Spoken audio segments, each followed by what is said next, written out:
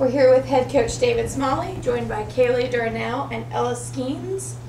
Coach, let's just talk about, you guys built a commanding lead and then from there only strengthened it and then just really kind of dominated in the second half. So let's just talk about that to start.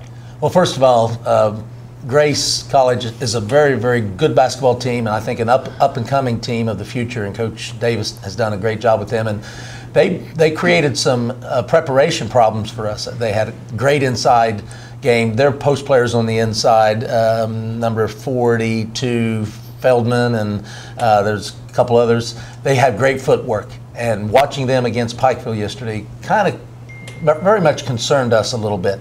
But I thought our players come out. We had a defensive schematic where we wanted to make sure that we didn't let them get started on the inside. But that first half was kind of, we pulled away. Then they hit a three at the end of the first quarter. Then they come out with possession in the second quarter and hit another three. I think we're up 11, and they hit those 2 threes, and that was 6 points, and it was a 5-point game. But then I think we went in at halftime and had a little bit of a cushion, maybe a 10 or 11 point. But I'm telling you, we just turned it on that third quarter.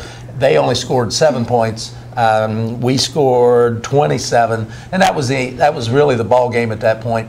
And I thought our players just did a tremendous job. I thought the coaches did a great job of subbing. We platooned in the post because we wanted to make sure that that we kept their bigs running up and down the floor. I thought we had some great play from our guard spot again. I thought Asia Williams come out. We turned it over on the first possession. Then we turned it over on the second possession. And one of the officials ran up the floor and said, well, this is an auspicious start to the game. I've got to look that word up, but I think I understood what he said. But then from that point on, we kind of settled down. Kaylee Darnell over here, obviously 26 points. What did you get last night? 27? Yeah. Something like that. So, that was huge for us. Ella found herself in foul trouble again, but, that was the third time, and it's over with. I can't wait to see what this young lady does on the 13th, which is Monday against Campbellsville. But a great win for a program that deserves it. Hosting the first round, second round, first time ever for the University of Rio Grande Athletics in the national tournament for the NAIA. And I could not be any more proud of these young ladies for who they are, more importantly for who they are and how they get along and their accomplishments. Coach, let's just talk for a second about, you already kind of touched on it. It was a total team effort, and then just touch on kind of the seniors and sort of what this meant for them and, sure. Historical moment.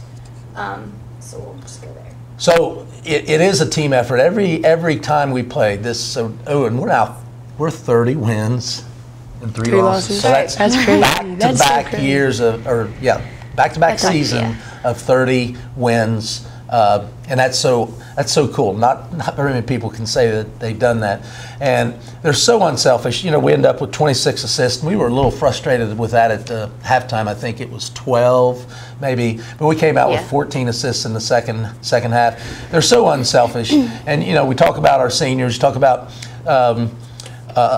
We have 3 seniors. You have Courtney Pfeiffer, who played some great minutes in recent games, got in a little bit this evening.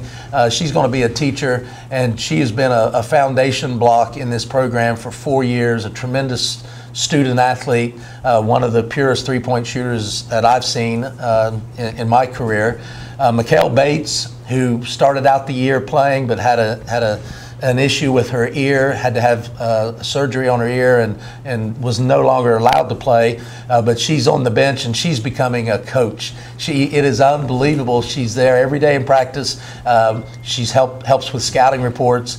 She's also in education, and she and Courtney are going to be tremendous teachers. And then Ella, who is still playing. This is her fifth year.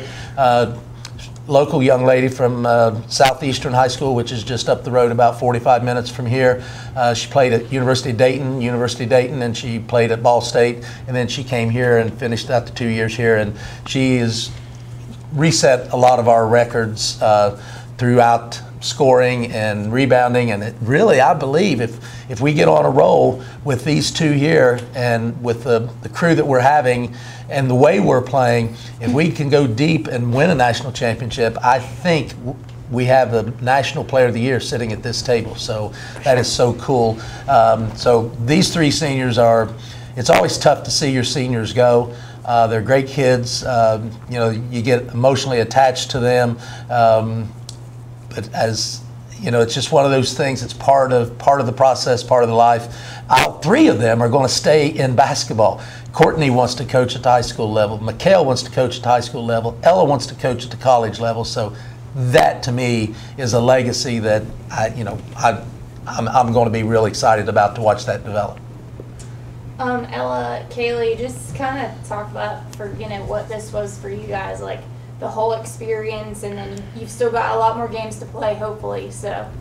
Yeah, I mean, I've said it before in an interview we did earlier. This is what we work for, and this is what we train for on the off season, on the preseason, and I think we really expect it out of each other, and don't expect anything less to win a championship, and go as far as we can, and the feeling's unreal to make history, and the sky's the limit. We don't know how far we can go, and we're going to leave it all out there, and it's just an amazing feeling, and I'm glad we get to celebrate it now, but tomorrow and the next day we just got to get to work, and look forward to it. Right, and I agree with everything she says. Like, it's a national tournament, like, survive and advance. This group is super special, so we're going to work together as long as we can. It's fun to play with these girls. We're close off the court, on the court. And how can you not want to do that for your fans? The atmosphere was crazy tonight, and I mean, kudos to them for coming out and supporting us. Yeah, we wouldn't be able to do it without them and the support that they've given us, over this year and last year of me being here. Coach, anything you want to add? Let's just keep it going, ladies. That's right. We're going. Whether we're on a bus, we're on a plane, we're going to Sioux City, baby. Let's go. And we're going to play 4 games. There's 4 games left in our tanks, right? For sure. 4 games left, all right? I'm in foul trouble. I'm ready to go now. Let's go. Boom, boom, boom. All right.